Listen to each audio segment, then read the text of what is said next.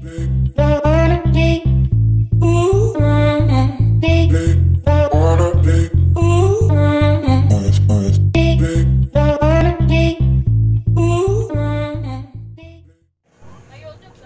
good day guys, welcome back to my channel. Ngayon mag-unbox tayo ng FUJITSU Lifebook sa halagang 4,250.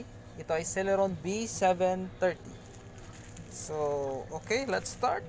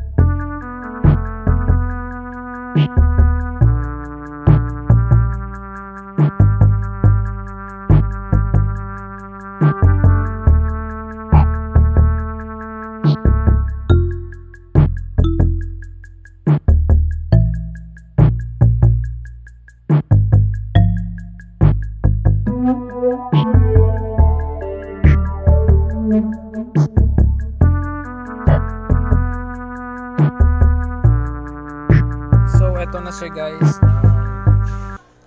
pinalitan ko na siya ng Windows. Bumalik ako sa Windows 7 kasi hindi siya masyadong lag sa Windows 7. Kung mag-Windows 10 tayo, maraming add-ons kaya pangit.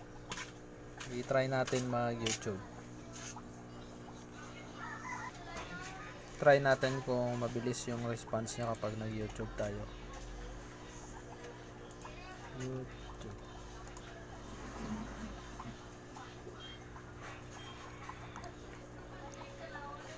Okay naman, meron siyang built-in na speaker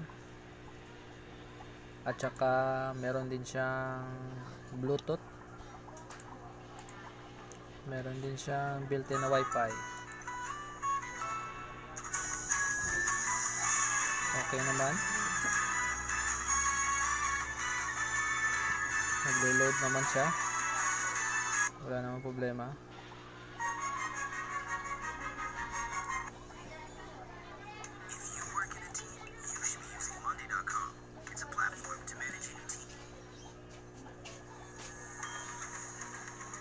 So okay siya sa YouTube, walang problema.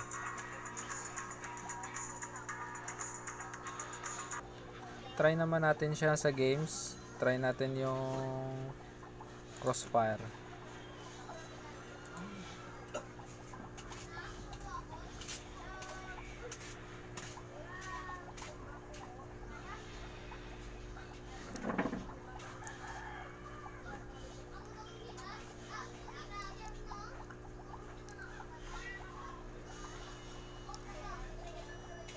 Problema niya lang siguro medyo yellowish yung kanyang keyboard. Gawa siguro na na-stock siya kasi refurbished to eh. surplus. Hindi.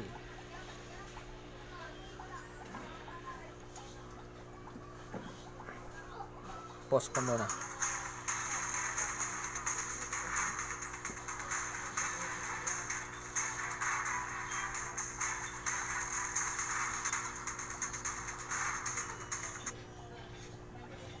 Okay naman siya, mag crossfire, nagrara naman.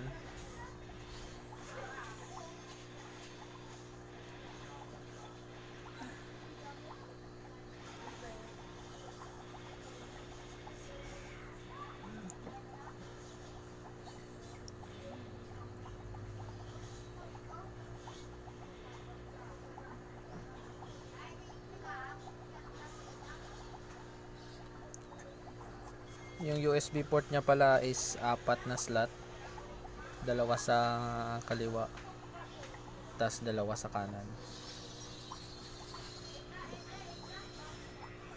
Ang model pala nito ay FUJITSU lifebook celeron B730. So meron siyang clock speed na 1.8 GHz dual core, tsaka 4 GB.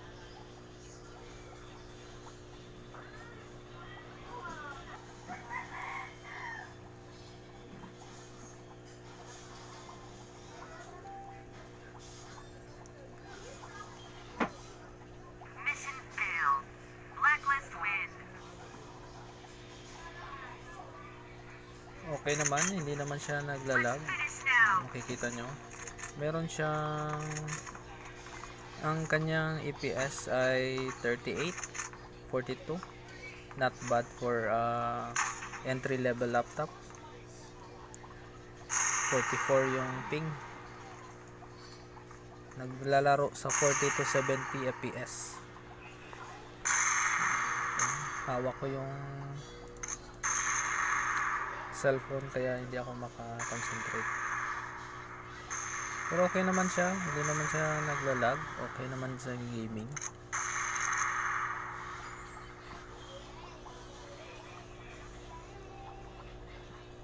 Smooth naman siya.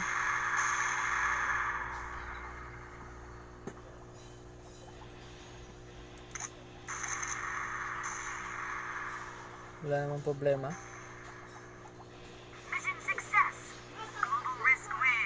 So, i-escape na natin.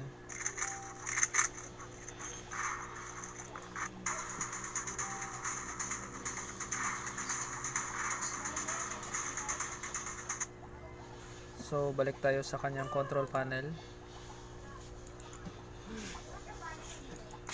So, ito pala yung system niya, properties. Intel Celeron B730 1.8 GHz, 4 GB RAM installed. Okay na siya. Pwede rin tong pang online class. Wala lang nga lang siyang camera. Pero for entry level laptops sa halagang 4,200 pesos, hindi ka natalo dito.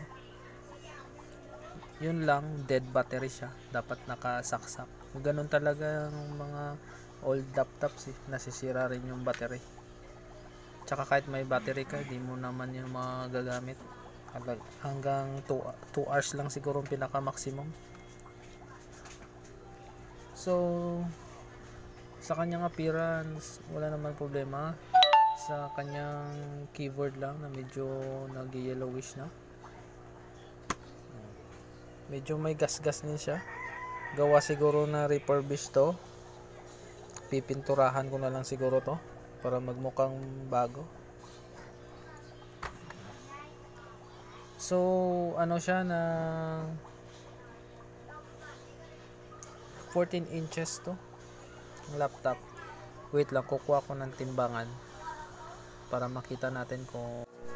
So, ito siya guys. Nilagay ko siya sa timbangan. So, 2 kilograms. And 2 kilograms yung laptop. So, sa appearance... Wait lang. So meron siyang dalawang port, 2.0,